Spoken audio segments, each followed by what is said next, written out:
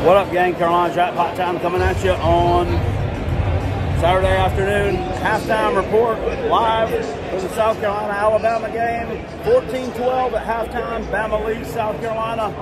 Heck of a end to the first half there. Bama was up 14-0, and everything pretty much seemed dead in the water. South Carolina gets the ball back.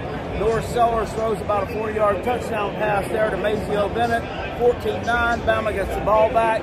Jalen Milroe sacked in the end zone for a safety. Carolina gets it back. Fumbles at midfield in terms of Lenora Sellers.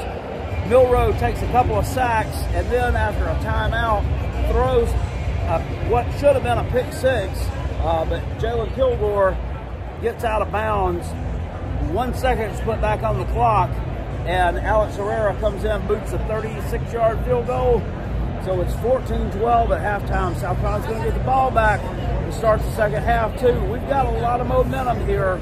I'm not calling for us to strike the upset. And South Carolina's definitely looking the better team right now in terms of defensively. And can they sustain this momentum into the second half? We'll have to see.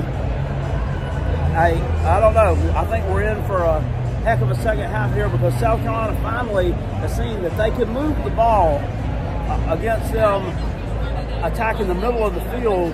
It's what we need to do, attacking the middle of the field, taking some deep shots, not being afraid. These little sideline routes and this bull crap, trying to cut it back up, it's not cutting it. Continue doing this, continue playing good defense. We could get out of here with a win today anyway. I'll see you guys later on. I'll let you know what's going on. And appreciate you. Peace. I'm out of here. Go Gamecocks. Woo!